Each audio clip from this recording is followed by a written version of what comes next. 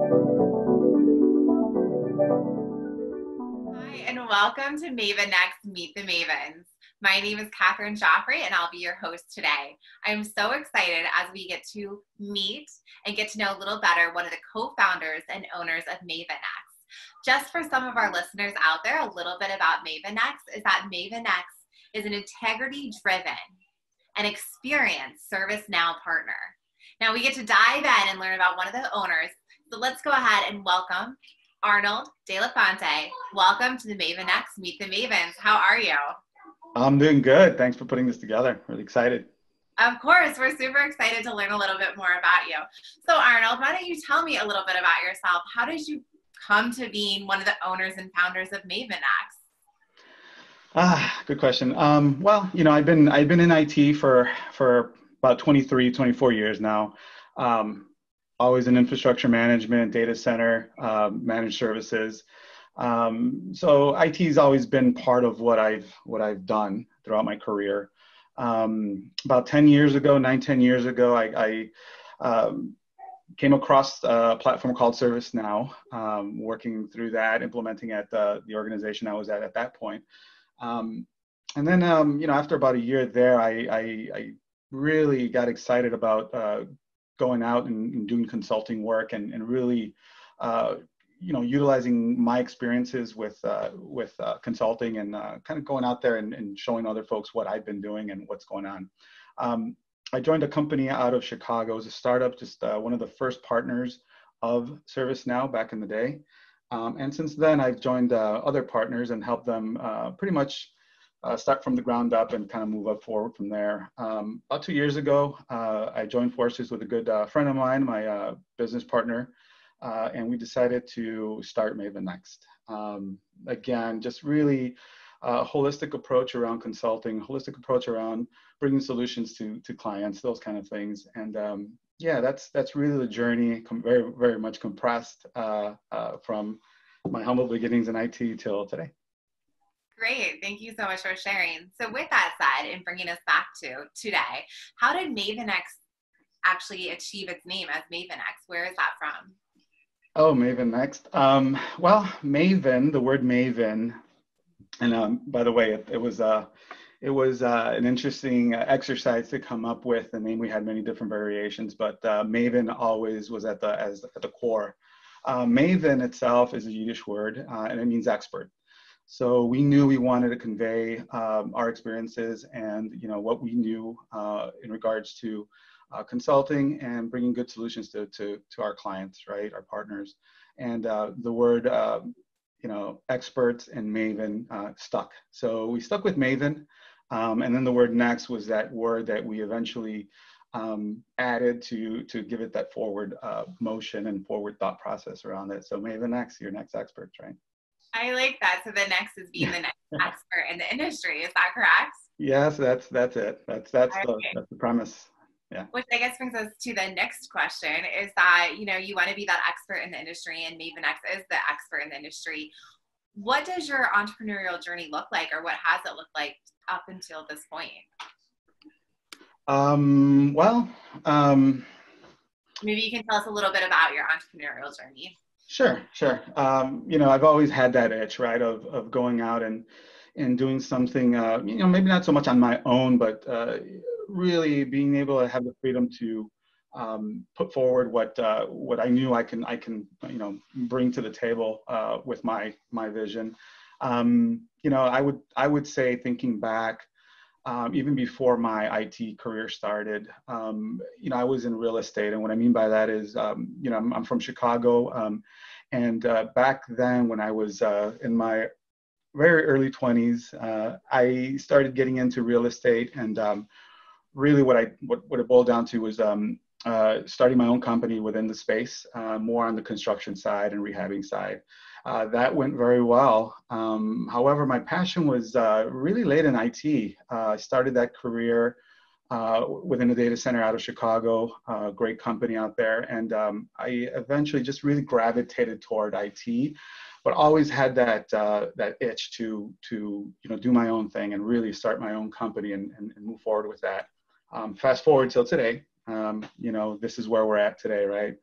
It took a bit. However, that journey was very rewarding. I did get to meet not only some really talented folks, but had a lot of responsibilities across the board. Did a lot of traveling, met with a lot of C-level folks, those kind of situations, which made it really tough to say, you know what, I'm going to stop this and move forward with my ideas, because there was a lot to learn there, and so I took advantage of that. And fast forward to today, I made the leap, and MavenNext is born. Congratulations! What a journey! Thanks. And with that, it sounds like it has been a journey. And what would you give maybe other entrepreneurs, or maybe those considering entrepreneurship? What advice would you give the younger generation, given your experience and maybe some lessons you've learned? Oh, well, I've learned many lessons. We could be here all day. But you know, what I would really, you know, and this might sound a little bit old-fashioned or maybe cliche in a sense, but you know, I truly believe in hard work, and really sticking to what you feel you need to be doing, working hard at it. You're always going to have folks that may not have your back all the time, or really support you, and that's okay. That's fine. You need those challenges as well to you know, get to know yourself and understand yourself, right? If you can either go in one direction or not, right?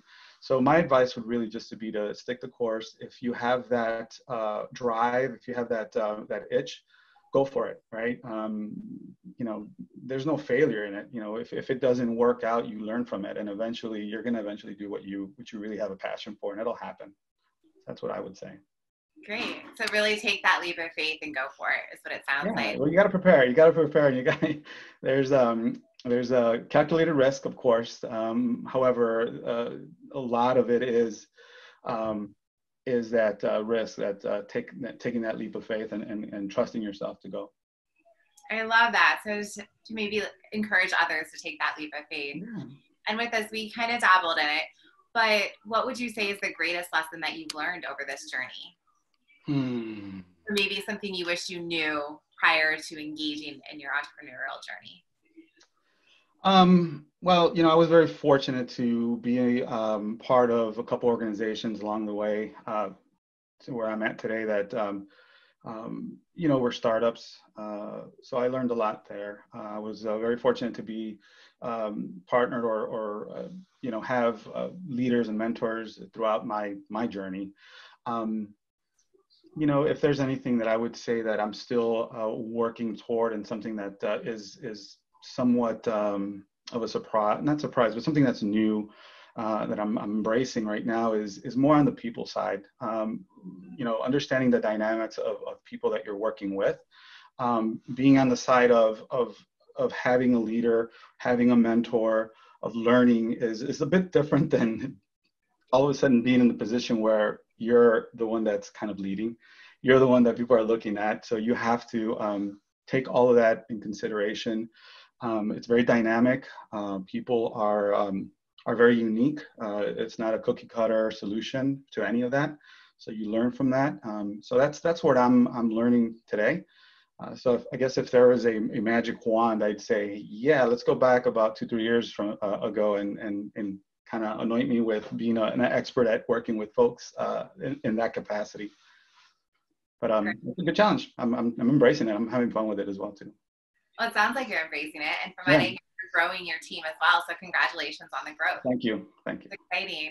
Which brings me to my next question. Yes, I'm playing on this next, but I love it. So the idea is, what would you say is your greatest win to date? My greatest win. With MavenNext. With MavenNext.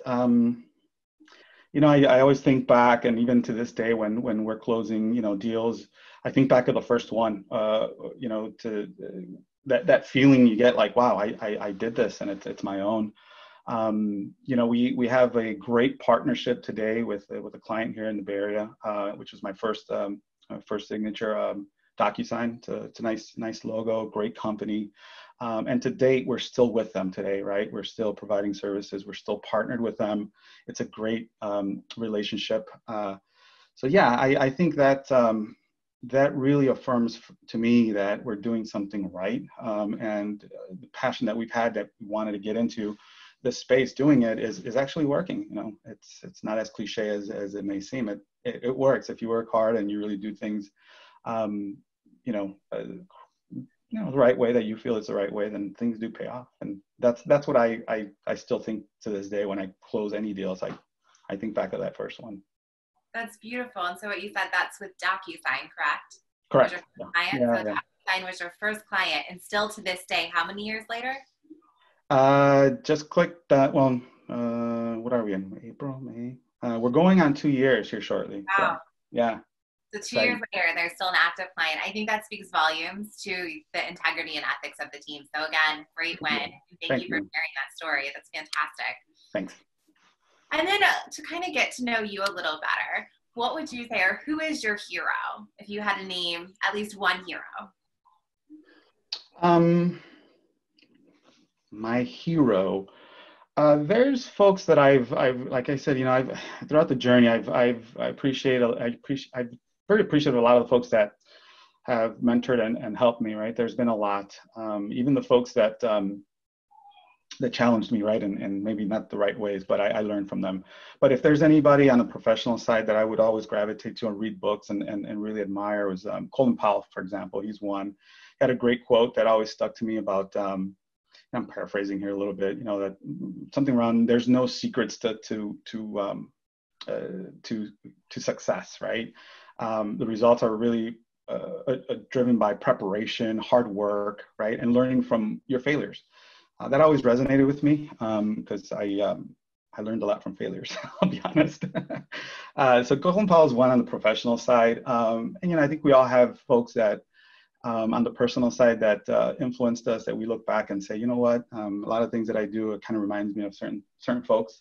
My great grandfather was one. My dad, of course. I always think back of growing up, the hard work that they were always, doing. Honestly, my great grandfather was an immigrant, came in the 1920s to the U.S.